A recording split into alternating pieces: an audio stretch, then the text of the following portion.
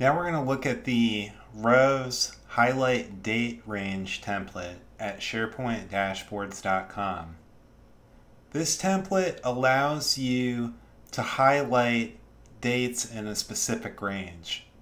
This might be useful if there's a particular window of time that's important, say for projects that you're working on. By default, it's set to have a range starting 7 days before the current date and 7 days after. In other words, a 2-week window of time. The range start and range end are relevant to the current date. If you want to change that date range, you can change these to whatever values you want.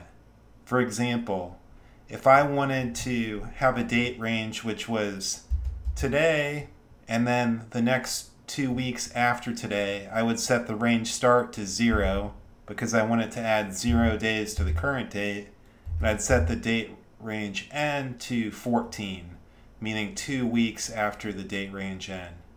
You can use whichever numeric values you want in days to specify the range. All of the date rows inside of the range are going to use the color setting for the in-range BG color setting. Everything before that is going to use the less than range background color. Everything after is going to be the more than range background color. You can also do the same. You can change colors for the 3 different range settings for the text color as well. As with all the templates, you can check some presets on the themes to check there may be a particular theme that you like.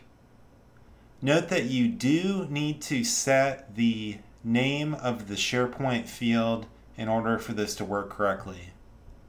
In my case, I have a list set up called projects with a column called due date. I need to provide that column into the template. So I set due date, and now I'm ready to go. I just need to select copy template, and then I can go over to SharePoint, and I'm going to go to the view formatting since this is a view formatting template. I'll do advanced, and I just need to paste in the provided code.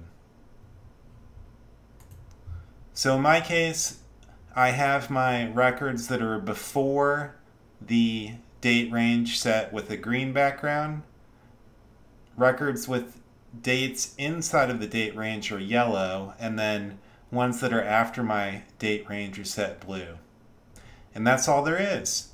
Hopefully you can find this as a useful way to highlight important dates that are inside of a range. Good luck.